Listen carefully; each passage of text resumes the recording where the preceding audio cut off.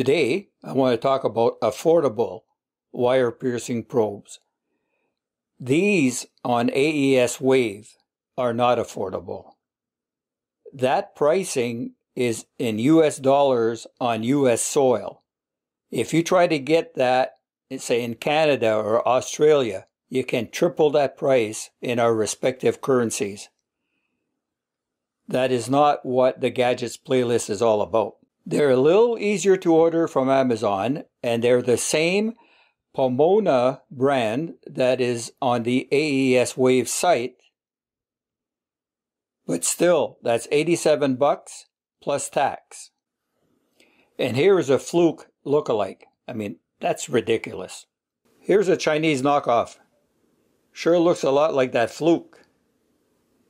And they can be found on Amazon and on Aliexpress. Look at that pricing. So here's a fly in the ointment. A bunch of us guys on the Telegram 8-scope group ordered some of these. For some guys, they came in okay, where this pin would reach all the way to the bottom of the V here. But for others, the pin came up short. It would not reach all the way down. Some guys made a claim, got a second batch sent to them, and those were okay. Some guys chose to repair them, and I followed their lead by pulling the needle out a little bit and re-crimping it here. And at that pricing, they become a viable option. I want to show you another affordable option that with a mod can be made viable. First, look at how sleek these things are. It's a really small pin that fits real nice right down to the bottom of the V. And that even on a small 24 gauge wire pierce really well without any damage to the wire. But as you may have already figured out here, there's no provision to retain this part. It will slide out in use. Here is my mod for that if you have access to a 3D printer. These were not printed vertical on the print bed. Instead, they're flat like this with that groove vertical.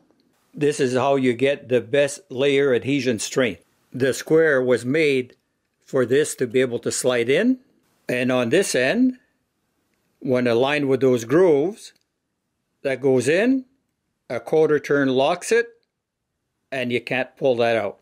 With this end positioned and this barely inserted, we apply a drop of crazy glue on each of these four faces, and we slide it in position. Once cured, that will not come out unless you turn it a quarter turn and take it out. And they boil down to less than $1 each. In closing, I want to point out that the COVID situation in China is affecting the factories and the delivery companies, and that the restocking of the HS502 oscilloscope on Martin Lawrence store, the date has been pushed back to after the first week of January. Take care, guys.